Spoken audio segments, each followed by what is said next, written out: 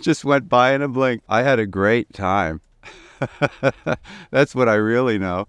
I'm a lucky man. I told you I felt like Forrest Gump on occasion for finding myself in certain places and situations at times that I would go, wow, how did I get here?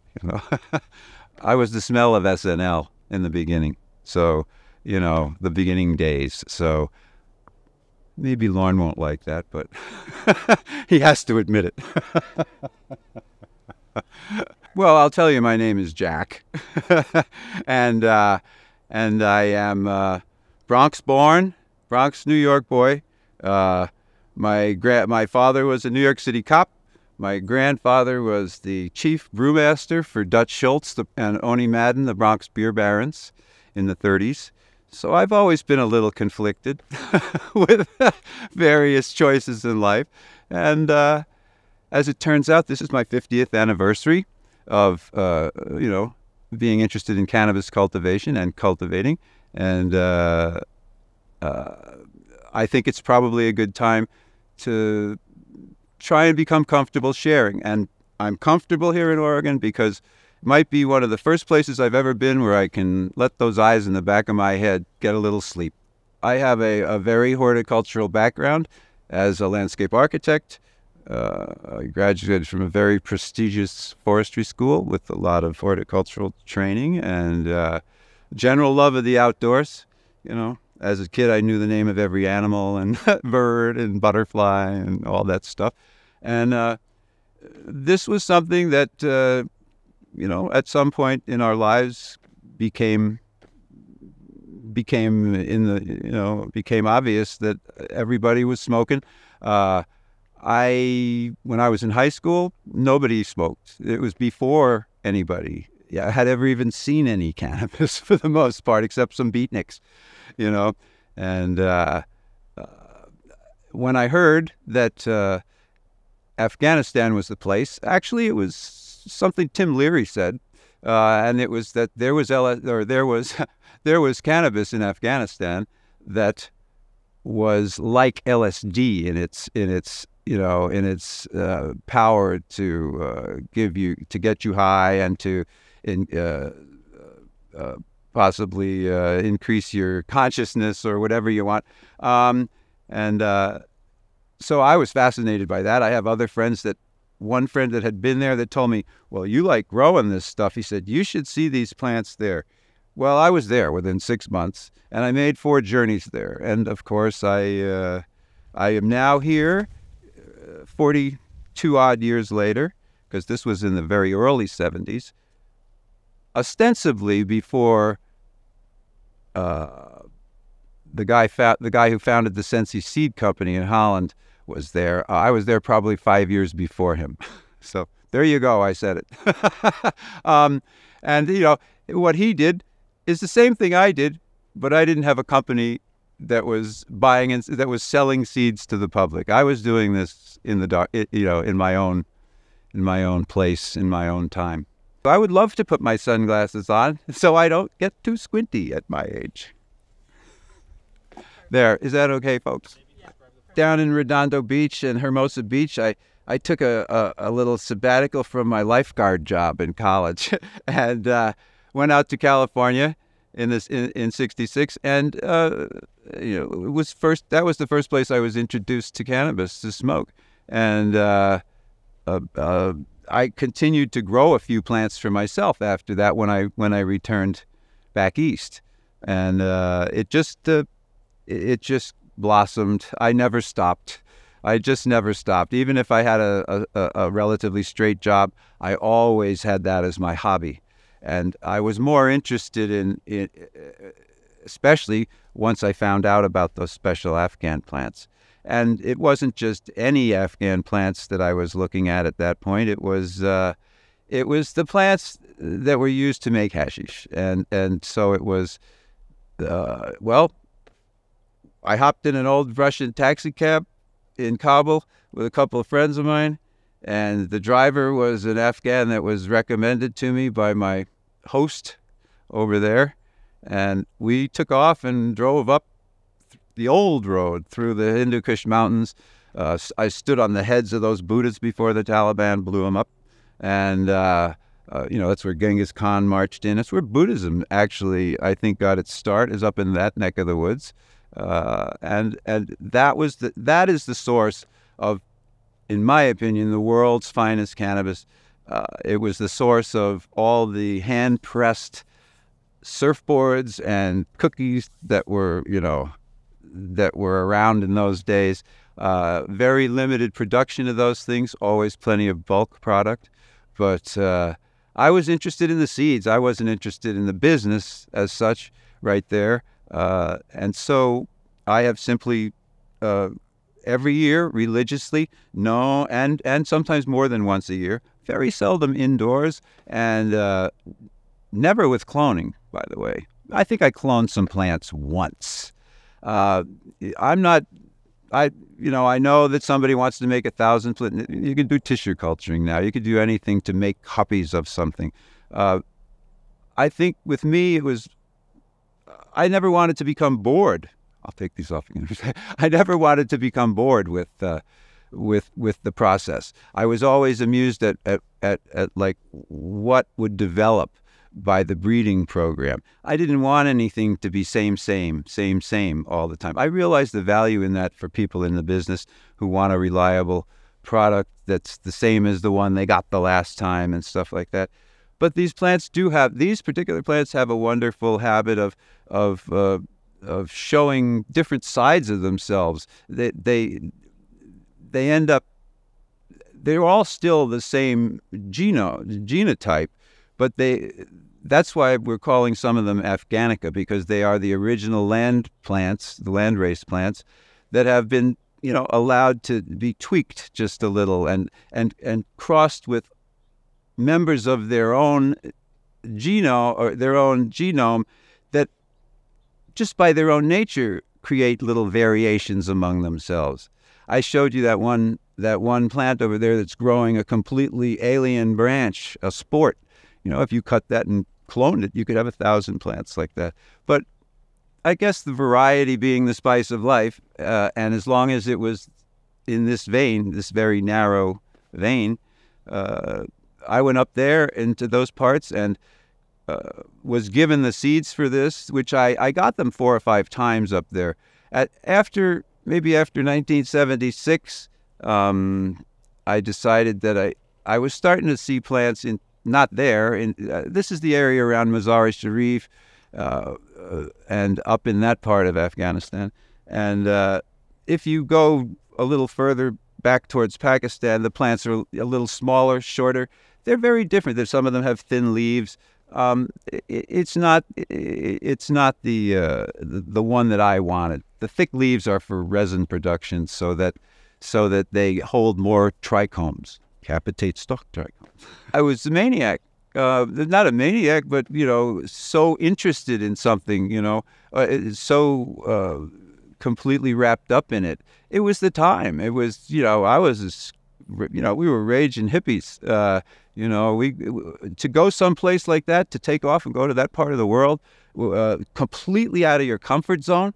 I've had people go over there with me that wanted to go home the day they got there, because it was just so culturally overwhelming that the food's different, the food's different, the smells are different, everything's different, and that was the adventure of this was, plus the fact that I was able to buy beautiful carpets and beautiful lapis. And we had a little bit of a trade business, going with homemade crazy clothes that we shipped back and stuff like that. And the whole thing became just a great adventure. And then when I realized that I had something that was unique back in this country, there are a few other folks, I'm sure, that started possibly back then, but there were no seed companies then. All this remains in the dark. And then, there started to be seed companies. And then you realized what you had really had some significance. But because of the laws, basically it had to wait till right now to actually be able to express itself fully. And so here I am, 50 years later. Thank you, Sammy, and maybe Harry. And there's some people that'll know who I'm talking about. I had the adventures of a lifetime there. Where else can you go like back to the Bible and then shoot a machine gun into the hillside next to a stall in the bazaar. Where else can you watch people throw a dead goat around on horseback, as their national sport? Puskashi, goat dragging. If you ever want to see that, watch that 1980-something movie, The Horseman, with Jack Palance and Omar Sharif. It's a beauty. It was a, for somebody that was born in the Bronx, wow, that was some high adventure. Horseback riding up in those high mountains around the Lakes of the Kings, Bandi Amir, and it truly was like being back in the Bible, well, like Space Brothers. The sharing of cultural things gets you, even despite the language barriers, is when you realize that everybody's really just one person. It's the only country that I've ever heard of or been to where technically, being a Muslim country, alcohol was tolerated back when there was a king and before the religious fundamental movement took hold a great deal. But as far as cannabis smoking was concerned, it was accepted, and I'm not quite sure what the Quran or anything says about it. I know that some people say that some books forbid intoxication, but they don't, or intoxicants. But I'm not really saying this right. They had no qualms about smoking as opposed to drinking. And an anecdote involving that shows how widespread it was in the city even, was that our driver on that trip, that aforementioned trip of mine, careening around mountain roads with with eating dirt with no guardrails, and busloads full of people, sitting on top of the bus, quite literally chickens and goats on the bus. Our driver, it was Ramadan when we were there. So everybody had to behave all day. They couldn't eat, smoke, drink, or anything else after sunrise, and they had to wait until sunset to do it again. He took us on this journey up to Mazar.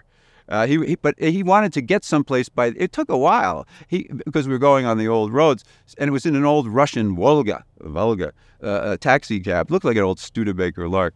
And he was taking us, at the behest of our host, an Afghan, who knew he would make sure we came to no harm. And it was where we had to stop several nights on the way. And that's what he kept, by the end of the afternoon, he was really wanting to get to where he could stop the vehicle, and chill for the night and have his pipe. The growing up in that part,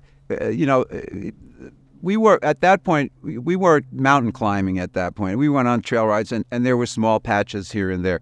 And I had, my host in Kabul had a huge garden of the right stuff right in Kabul, because everybody there who's not a nomad or something, and if they can afford it, they have a very walled existence. You walk down a street, it's nothing but walls with little doors in them. Whereas the second you go through that door, paradise, in terms of, in that person's own opinion, beautiful walled gardens,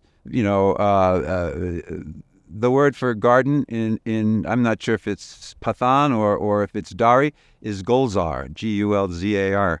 And that was even a hotel that I had stayed at once. But up in that part of the country, in the northwestern part of Afghanistan, most of the growing was done in a very agricultural way. It wasn't really secret.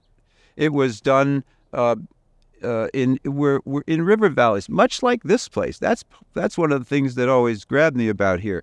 You're in the flat lower valley that has plenty of water, whereas instead of up on the mountains, where it was more difficult to do, it was irrigated with ditches and the little wooden gates, and diverted from the river. So all the greenness in a country that's so dry and rugged was mostly in the lower valleys, along the river plain. And up there, there was quite a bit of agriculture. I mean, there was still, oxen, threshing grain, just like in the Bible. It was basically like the Bible, you didn't have to worry then because the king had just left, and and his brother-in-law kind of had a little coup. His name was Muhammad Dawood, and everybody called him Kojak because he was as bald as a billiard ball, and his face was on the Afghani money, and he looked just like Telly Savalas.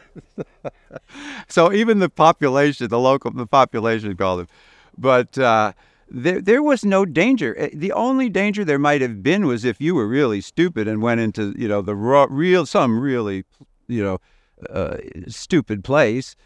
You might, and if you were alone and you didn't have a guide who could threaten or pull a name out of the hat and make them run away, because a lot of that going on. There's a lot of people with clout that, at the mention of their name, trouble can disappear. It was bandits would be about all you would have ever had to worry about, or going off a cliff with no guardrail, which you can't really account for that. That stuff happens. So there was no danger in that. I acquired the seeds from the boss. Is all I can say. He knew which seeds I wanted exactly.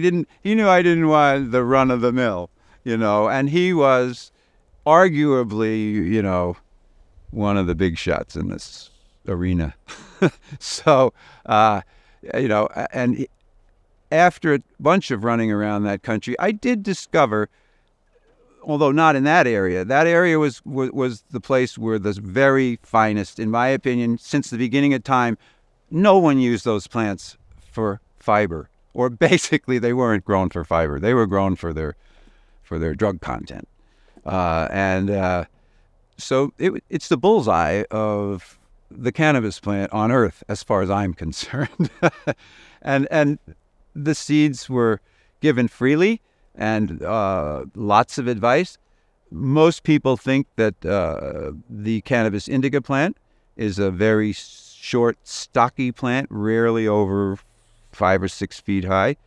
And the thing is, what we're calling Afghanica are the little tweaks to that type, whether genotype, that these plants actually will actually go to 12 feet or more given enough time. If these had been started 2 months earlier, they'd be up there and there'd be no room in between them.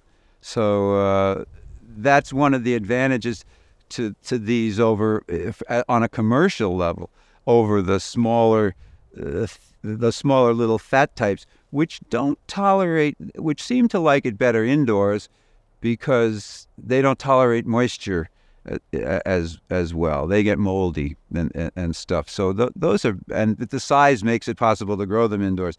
These plants have pretty much always been very difficult to grow indoors due to the illicit nature of indoor growing in most states in this country.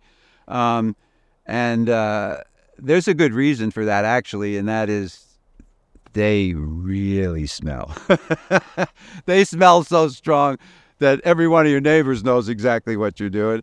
Every one of the tenants, if it's not a single family residence, knows what you're doing. It's amazing. Everybody always used to say, "What happened here? Did your dog get sprayed by a skunk or something?" And that was the general thing that people would say when they first encountered this aroma. These plants also get marvelous fall colors like maple trees and everything else. But they are special, and I hope everybody gets a chance to do this. I am a firm believer in breeding from seed. My seeds are very true breeding. If you go to a company like Burpee or something, they won't give you a special name or variety or ownership type of thing unless it will breed true on its own for like 10 years or something like that. Well, these have bred true for 40 years, and there's never been a neighbor in the woodpile. There's breeding from seed, like I said before, it gives you that, that variety that I have sought to keep me from getting bored. That was my job. I was the breeder, and so I found a lot of amusement in that, and that's what, and to this day, that's what I would prefer to have be known as anything else is a breeder. I've had gardens all over the place that other people may have had to watch over them, but I was the genetic material in there, and on occasion, I've been hands-on as a consultant, and I always had the final say. I know, in other words, for 42 years, I know who the mommy and the daddy are of everything, and I could prove it. I have a legendary pedigree. And so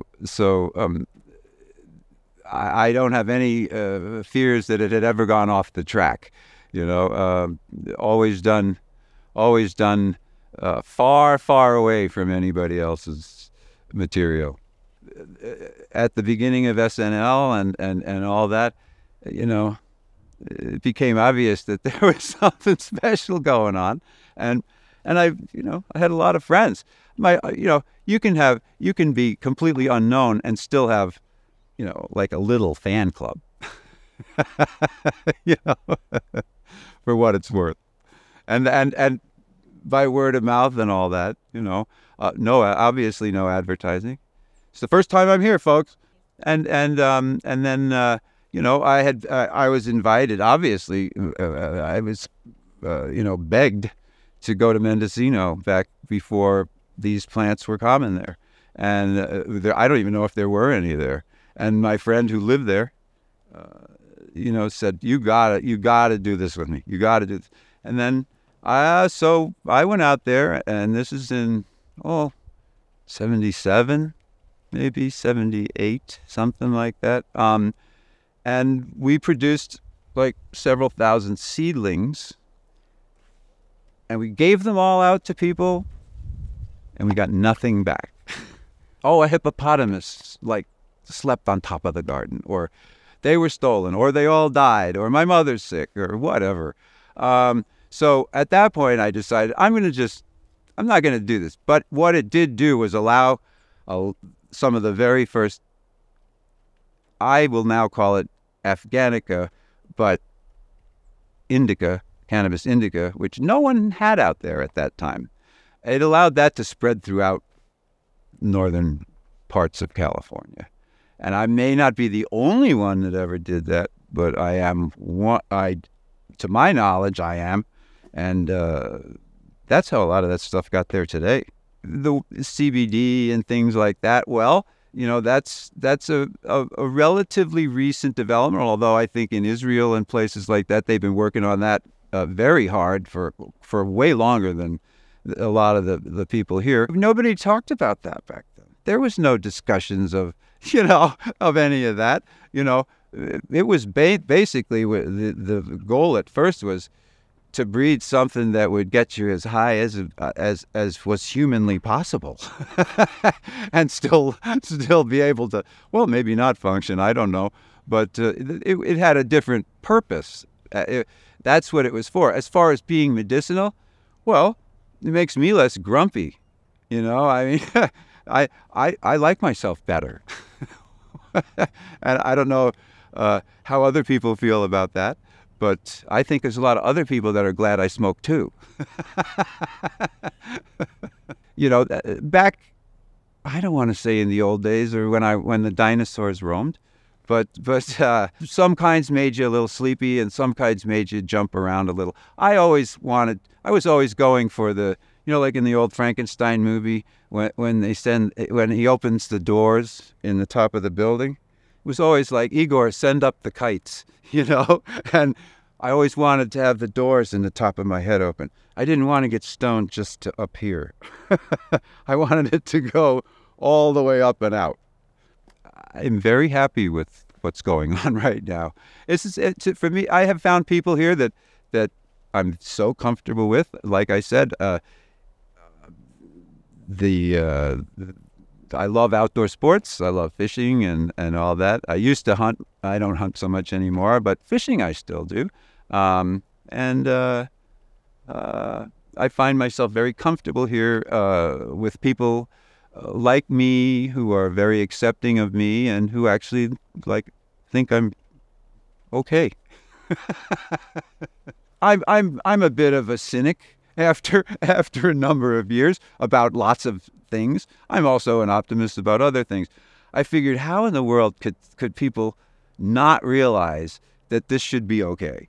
And I've always thought that way. And finally, like here in Oregon, I mean, you guys acted early on it, and you have continued to improve the climate here for someone who wished to participate.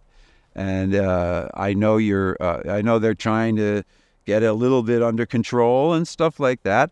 And the possibility of working in a legal, environment where, once again, I'll say it again, where those eyes in the back of my head get a chance to rest once in a while, it proved too difficult an opportunity for me to turn down at this point. Who knows what'll happen later? I could get run over by a truck tomorrow, but I'm here for now, and I'm liking it a lot.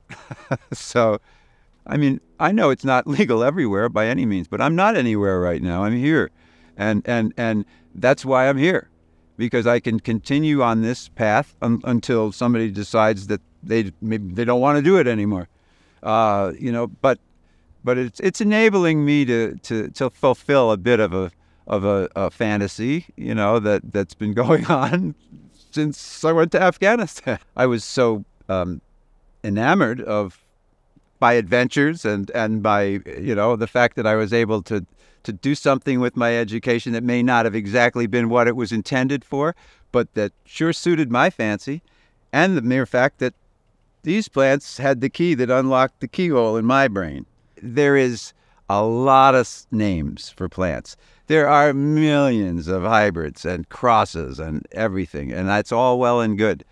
But, one thing, and I'll say this, and this is not, this is my opinion, is that there's a general median kind of product out there that, whether it smells a little different than this one or looks or tastes a little different than this one, the results physically, the results in your brain are reasonably similar throughout this whole strata of things. And things that rise above that they exist, but they're few and far between. I wanted, something that was the most powerful psychedelic possible cannabis product. And that's what I was aiming for. Everybody, I think, at one point thought, wow, I could make some money doing this.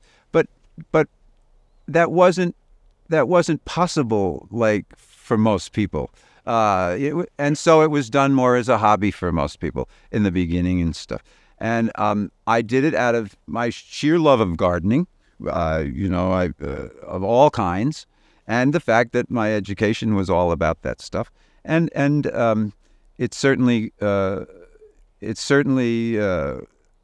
always been like the mad scientist.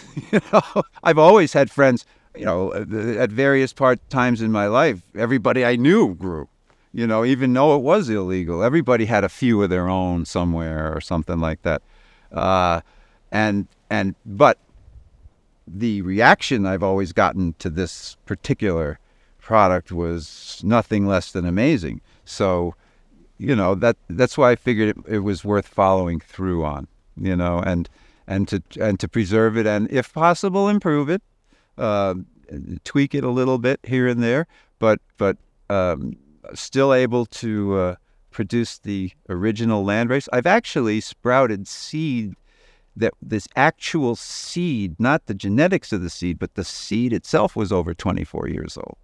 So I've actually been able to take, for lack of a better way to phrase it, great grandpa, and have him mated with his great, great, great, great, great, great, great, great, great, great, great, great, great granddaughter. I don't know how cool that is to say.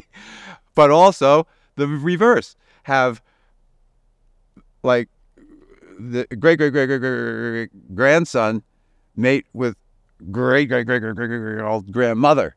So the genetic code of this is reinforced, like with really old genetics occasionally, so that there's never much deviation from, the original intent. There may be one or two guys that I've crossed paths with in my life, not in this country, but in that far off place, that may have had a similar intent and that have done something like that. Whether they still are or not, or whether that was only in the past, I don't know. I hear rumors about, a few older guys still lurking in the hills around the state. And I'd love, if any of them are still alive, to say hi someday. There's been a lot of people that have tried really hard to get these away from me on numerous occasions. And somehow they've been kept at bay over all these years because no one else has these particular seeds. These particular seeds have been hoarded by a grumpy old man, me. So between being so enamored of the plant itself and what it represented, also the anti-establishment nature of it back in those days when we were all flaming hippies, it was we all were feeling our oats, and we always, of course, we thought we were going to change the world. Well, it's just a slow process. This change doesn't happen overnight, and I think it's actually has been changed here in Oregon. So that's why I'm here, and I'm going to continue my scientific explorations, and I'm going to keep loving it. Would the plants be proud of me? Well, I still don't have the answer to that. And I think that my friends back over in Afghanistan, if they were still alive after all the horrible conflicts that have occurred there, I think this would make them smile. And I do believe that that if a plant could talk, it would say, "Wow, thanks, Captain."